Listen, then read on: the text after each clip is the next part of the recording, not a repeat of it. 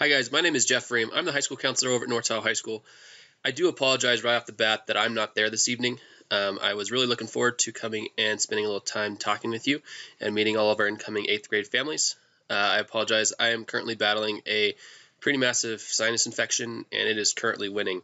So I'm not at school today. I'm recording this from home so that you guys can at least put a name to a face.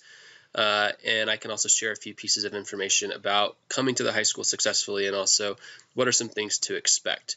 I did meet with your students a couple weeks ago in their English classes and went over stuff about course selection, and I did post a video that covered much of what I covered with your students in case you are interested in doing that. A lot of the information is available on the North Tahoe High School YouTube page, which you can find at the very bottom of our North Tahoe High School webpage. There's a YouTube link. So I'd highly encourage you to check out the YouTube page because that does give a lot of information. I try to record all my meetings. So if you ever, for example, you have a sinus infection and cannot make a meeting that I'm holding, I typically record them so you can access them at any time. So I want to talk to you guys briefly, hopefully in about 10, maybe maximum 15 minutes, about making the jump to high school and kicking it really off strong. So like I said, my name is Jeff, and my email is listed there. Feel free to take a picture of any of these slides as we go through. I'll try to keep them up there for a couple minutes. But typically, excuse me, email is the best communication tool apart from appointments and stuff like that. I'm fairly responsive to emails, so please do reach out via email. I'm also not going to be taking 8th grade appointments until after spring break. I do encourage you to set up appointments if you're curious about things after spring break. However, the 400 students that are currently at high school do demand my attention right now, and it's not something that I should be dedicating a ton of time to the students that are not currently at my school. However, I do highly encourage you, if you guys have questions, please send me an email. I'm very happy to answer as many questions as I can without necessarily taking that time slot away from some of our high school students right now. And I would do the same thing for you guys when you guys come to the high school. I want to make sure that I'm dedicating my 100% of my effort on the high schoolers and their success. And so please do send me an email with any questions. I'm usually pretty responsive. I'll get back to you rather quickly. Okay, I do address all things school counseling. So very similar to the middle school side, Ms. Schuster and Mr. Mora. I am the one school counselor as of right now at the high school side. So I address academic concerns, so how students are progressing academically, also setting up 4-year plans, making sure they're making their progress towards high school graduation and college. I also work with students on the social emotional side of things. So are students feeling successful? Are students feeling good? How can we support students in that way? And then also college and career. So college and career will be kind of post-secondary options. So how do we transition out of high school into something next, whether that's straight to a job, to an apprenticeship, to a trades or vocational school, to a junior college, to a 4-year college, or other programs, the military, gap years, other things out there that are available for students. So I am that person for you. Excuse me. I'll also kind of give you guys a little bit of a heads up. A lot of this is there's still not a lot of specifics or guarantees, but I wanted to make sure that you guys knew that there is a decent likelihood that we will also be gaining another school counselor, at least on a partial time, next year, who will likely end up working with the 9th grade class. So there's a decent chance that I may not be your necessarily point of contact for the 9th grade. I will likely work with you fairly often. And it's very good that you know who I am because I will likely work with your students in the rest of 10th through 12th grade. But I wanted to give you guys a heads up too, so you will definitely be working with me through the rest of this year. If we do end up hiring someone, we're not sure who that is. I guarantee you we will be hiring the best person available. And they would likely not be starting until the fall. So just wanted to give you guys a little bit of heads up about that so you're not surprised when you guys do come in the fall.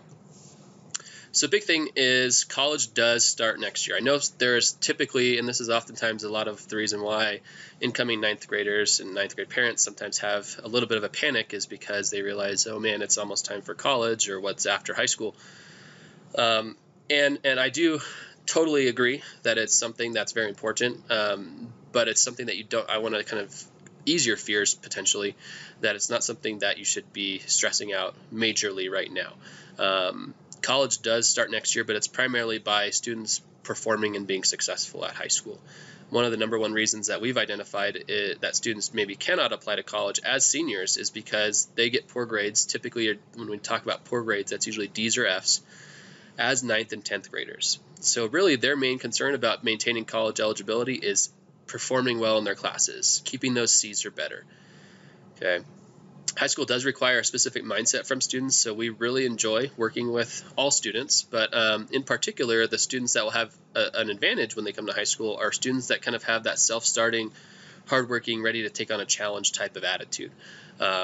We can help everyone be successful, but those students tend to have a leg up sometimes when they come in and kick that off. I told the students that how you start high school really kind of determines how high school might be for you. And so while it can change if you started it, say, poorly, it makes it so much easier if you start high school on the right foot with a really good attitude, coming to school every day, working hard, that kind of stuff. It's much harder to kind of come back from a deficit, perhaps, by missing assignments or missing a lot of school and then potentially getting a D or F in classes that can kind of cause long-term effects that we don't necessarily see the full potential at right now. Couple keys to success that you can help us. We really try to partner with you guys as parents. Is number one is study, and this is a huge one that you guys do have excuse me, insight into. We do at the high school level expect all students to study 1 hour to 2 hours each night of the week. Okay, roughly about 30 to 40 minutes per academic course, at least through the 9th and 10th grade. You start looking at more advanced courses and you might get up to an hour per course. And that is a fairly different thing than perhaps the middle school and elementary school experiences. Homework, studying, all that stuff does extremely matter at the high school level. So I encouraged your students to start practicing that now, making sure that they were studying, making sure they were completing their homework. But just another thing to remember is that studying does not necessarily equal homework alone. Studying is homework, and that's a major component. But it's also, a student might come home and not have homework. They still have study time, so they should be reading. They should be preparing for a future quiz, practicing problems out of their math book, reviewing notes, which they should be taking notes in class. Creating practice tests, working ahead on projects or group projects. All those things can be counted as studying, and they all are helpful for learning. So I would encourage you guys to set up a place at home where you guys can set 1 to 2 hours of time aside each night of the week to get some of this stuff done. Now, please note, I'm not asking you to hover over your student, to nag your student per se. We're trying to kind of emphasize more of a partnership between you and your students. So, they hopefully will realize they need to do this, and then that makes it easier for them to actually ask you for help with setting up their time wisely. One thing that could help in this day and age is also kind of monitoring some of their phone activity, both while they're trying to study. Typically, phones are not required for studying. They will have Chromebooks, which can be just as distracting at times, but they're typically not going to be texting on their phone and Snapchatting and that kind of thing. So I would encourage you guys, they don't need their phones for studying typically. And then also kind of monitoring them late at night. That is a major problem with today's society is late night phone use that prevents students from sleeping and being successful. Another thing that is really key to the success in high school is getting involved. We have a number of different clubs and sports and leadership opportunities and other school activities that students will be able to get involved in.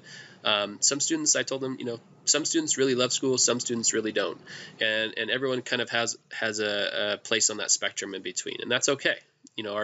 We hope that students like school, but we also are not, at least me, I'm not unrealistic that I expect every student to just be dying to come to school. So I told them that if you're a student that potentially maybe is not looking forward to come to school, this is a key way to help you kind of hopefully have something that kind of keeps you going and kind of encourages you to come to school every day. And so sports clubs, we have a whole wide gambit of high school sports throughout the years, a number of different clubs on campus. If a student wants to start a club, it's actually a fairly simple process. Typically, they just need a few other students who are interested in participating in that club, and then also a faculty advisor who might look at it, and then there's a few other pieces involved. But it's if a student really wants to start a club, we are all the clubs that have started are because students were interested in it. So we want to encourage students to be leader. That kind of shows a leadership, but it also kind of will help them get involved. If they want to have an anime club, if they want to have the Madden or NBA 2K Live or whatever club, they can do that. Getting involved in their education also helps make school easier and enjoyable. Okay, so that they make connections with friends. They may also make connections with faculty and staff. So the teachers are there to be helpful, to be supports, and to teach. But they're also, oftentimes students spend time in classes with their teachers. So at lunchtime and brunch. Okay, so I encourage them to take charge and be involved while they're at school.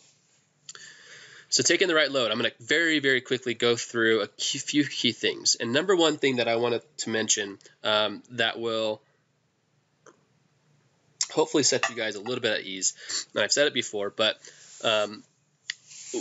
this is not our first time doing this. Okay, so we know that there's oftentimes some anxiety about starting high school and taking the right classes and that kind of thing. So I wanted you to take a deep breath and just know your student will be taking the right class next year. Okay. Ultimately, their choices that they have to make are electives. And what electives are strictly things that they're interested in. Okay, I'll go through a little bit of that in the future, but just know that all students that start North Tahoe High School, unless specifically stated on, say, an IEP or some other formalized educational plan, will start high school ready to go to any college that they want to. Okay, they will be as competitive as any other student, and they do start on a college prep schedule. Students must take, and we do continue to have them take courses on a subject area requirement called typically that meets our high school graduation requirements, as well as the preliminary college requirements called the A through G requirements. Those are the California minimum requirements for the CSU and the UC, this California State University and the University of California systems. Those two systems are kind of the golden rule that if you can kind of meet their minimums, you can typically meet the others. Other things come into play with competitiveness, but that typically starts happening usually in your typical junior and senior years. So there's a pretty set standard classes that students in 9th and even 10th grade take throughout high school. So I want to set your mind a little bit at ease. Just, it might be a little bit hard, I realize, but please just trust us. These are, we send students to colleges all over the world every year, and they all start the same place that you are. And so there's not really a wrong class that your student will take. So I want to set your mind at ease, help your students pick the correct course that they want to take for those 2 electives or possibly 3 electives that we'll talk briefly about in the future. Another thing too is if your family is the first, if this child might be the first in the family to go to college, don't worry. We're also here to help with that. College is not for everyone, but we want to make sure college is an option for everyone if students do choose that that's the road that they want to follow. We do have a college prep kind of culture, and we think it's a great option for students. There are a number of different options that are available, but just because maybe your family doesn't have experience with the college process, don't worry. We are going to be here to come alongside you and help you through that process. So here are a few things that typically 9th graders are going to be taking. This is the A through G requirements. Okay, so number 1, there is no history in 9th grade. Some people may say yes, some people may be sad about that, but there is actually no history requirement at North Tahoe High School in 9th grade. That will start up in 10th grade, so you don't even have to worry about a history course. English 9, you're going to select either Honors English 9 or English 9. A lot of this is going to be dependent on recommendations from your English teacher right now. If you do have concerns, please reach out to them regarding their recommendations. Same thing with integrated math. We are on a strictly integrated math approach. We will not be approving algebra, geometry, or algebra 2 any longer. It'll be integrated math 1, 2, and 3 is a typical minimum college requirement. Students will typically start at the next level of math that they are coming out of in 8th grade. So if they were in the Common Core 8 math, typically they will start in the integrated math 1. If they are in the integrated math 1 program, typically they would be starting integrated 2, unless there are major concerns potentially from the teacher that maybe the learning didn't quite happen to where it needs to be to move into integrated 2. That would be a great discussion to have with the math teacher your student currently has. We will get recommendations from both the English and math. However, know that we do honor your guys' decisions as parents. If you guys chose to potentially go against a recommendation, that's completely your right, and we will stand behind you. We may just ask you to sign a form just knowing that you maybe are going against a recommendation. All ninth graders also start with the science class and biology. So those are 3 classes automatically that students are going to have. So English, math, and biology. Students will also have a couple options that they can take. So the 4th class that typically students are going to have is going to be PE and Health and Independent Study PE and Health. In a little bit, you'll hear from Jessie Ernst, the PE teacher. She's going to go over some of the differences between those 2 classes, and just know that those are 2 options. So typically students in 9th and 10th grade will have a PE class of some type, whether that has a health component or not. Most students in 9th grade, we start with the health component. The E, F, and G are typically the electives that we're looking at. Okay, the E is the world language, so that's going to be typically for most students, it's going to be Spanish 1 or Spanish 3 for Spanish speakers. Students who speak Spanish at home or are native Spanish speakers or have gone through, say, the immersion program typically will start in our Spanish 3 SS or Spanish 3 for Spanish speakers program. Most other students who no hablo inglés or no hablo español, they're going to typically start in Spanish 1. Okay, so there might be a few circumstances where a student might want to start in Spanish 2. Those would probably be a great email to me asking kind of this is where I think I might be. I can get you in contact either with our Spanish teacher or give you some ideas that I've had from students in the past. Visual performing arts, so if you're considering band, for example, that would be there. Typically, students are either going to select symphonic band or jazz ensemble. We also have art, ceramics, photography, and then a musical theater, what typically students would call like our drama program. Those are our visual performing arts, and those are all college approved, as well as the world language courses. And then we have a G, college prep electives, and our CTE requirements. Okay, so typically students might choose one of those as well. So that'd be engineering. We have our Engineering 1 program, which you'll hear from in just a minute as well, our culinary program, as well as our music event management program, and our leadership programs. Okay, so leadership is an independent study class, so a student could select that as, say, a 7th course if they wanted to. We typically do not allow that to be a 6th class. With typically it will be an additional course. Okay, so here are 2 examples of a potential 9th grade schedule. Okay, and the 2 differences are this. One schedule, which you see on the right-hand side of your screen, has at the bottom you see Independent Study PE and Health. When a student takes Independent Study PE and Health, they typically will fill another course in its place. It's not going to take a class period, so they will have essentially 7 classes. And that's a choice you can make. Please listen to Jessie as she goes over some of the requirements and make sure that's going to be a good fit for you. Because once you do sign up, typically you're going to be stuck in that class after that 3-week period, and you're kind of signing up to make sure you're participating in sports or some sort of organized, professionally led physical activity outside of school. On the left-hand side, you see the 6 class requirement, and basically you see the major difference is going to be one of those elective slots that you see on the right is potentially taken away with PE and Health. Typically, if a student does not play sports primarily, if they are more interested in taking PE at school, they're going to do this 6th class option. They could add a 7th class to say that leadership course, but this might be what it might look like. So that English, the math, biology, those are all basics. Okay, PE and Health will need to be in there at some point or another. So those are 4 core component courses. Most students, I would highly suggest starting in a world language. That is technically an elective, so that would be something that you could take. But I would highly suggest that most students will take Spanish.